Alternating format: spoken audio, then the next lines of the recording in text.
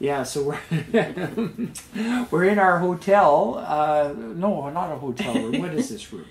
They call it a cabin? Yeah, so we're in the cabin in our on the Northern Expedition, which is the name of the ferry that's taking us from Port Hardy to Prince Rupert. Anyway, we started out from Cobble Hill and we headed north, and we visited our friend Andy for the afternoon. This was on the first day. Yes. And then we went up to Campbell River, and we stayed there overnight. At Moneypenny's. At Miss Moneypenny's, and it was a fantastic place. And we had a really excellent breakfast. Pancakes and eggs and fruit. Eggs and fruit. And we saw a few sights of Campbell River. I used to work there 35 years ago, live in Campbell River. So we saw the first place where I lived. Then we saw the company apartment that I moved into. You were not as excited, I guess, not excited about it. Hey, but it only cost $90 a month, and all I had to do was clean it up, which was a job. But still, it's good to see that it was still there after all of these years. And then we went and we saw the park where I broke my leg. We didn't go to the hospital where you got fixed up. Oh. Let's not push it too far. Then we went north and we did some droning of Seymour Narrows. We tried to take pictures of interesting highway shots. Oh, there was the totem pole where we stopped. Yes, and that's walked right. Into that interesting forest that went to the lake, Nimkish Lake. Or Nimkish River. No, it was a lake. It was a river. Okay, it was freshwater. It was freshwater. And finally we arrived in Port Hardy. We went to the Pierside Hotel where we made reservations, and they were all booked out. They didn't have the reservation. They didn't have the reservation. Some problem with booking.com or other.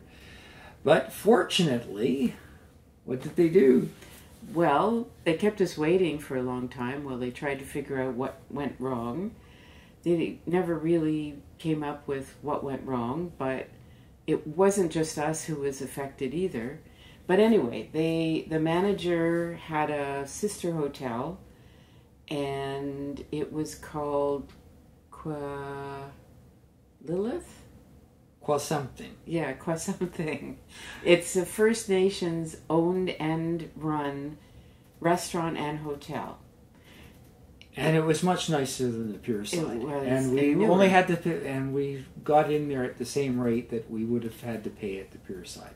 Yes, that was a nice offer that they made, because the second one was new and it was definitely more expensive. Much fancier. Yes. And it was lovely decor. I didn't take any pictures, did you? Nope. Oh. Well, anyway, it had First Nations art on the walls everywhere, and even behind the bed it had this beautiful sculpture with the light behind it that lit it up. It was really very pretty. Anyway, we also had supper there. And after supper, we went for a walk on the pier at Port Hardy and saw some people fishing and just generally said goodbye to the day.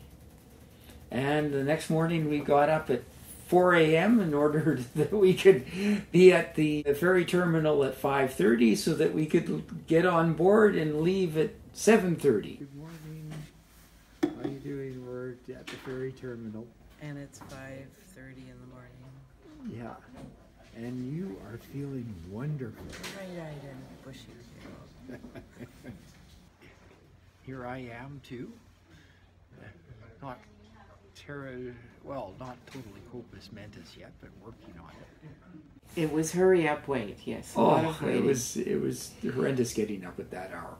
But we did it, and we've had a fabulous day. Oh, it's been beautiful. The stunning scenery, but it didn't rain. There were a few clouds, but there was also sun. Probably more sun. Oh, than and we clouds. were able to get this room too, Yes. which was fabulous too. Tim suggested it. Great idea. It was a great idea. It worked out really If you're well. going to be on a boat for 15 hours, it's nice to be able to stretch out and just chill. Yeah. So we've been able to read. I've been able to stretch out. Lucas has been able to go back and forth and back and forth and back and forth and go up on the decks. So it's been lovely. Okay, stay tuned. Yep, stay tuned for our next adventure. Not kicking and screaming.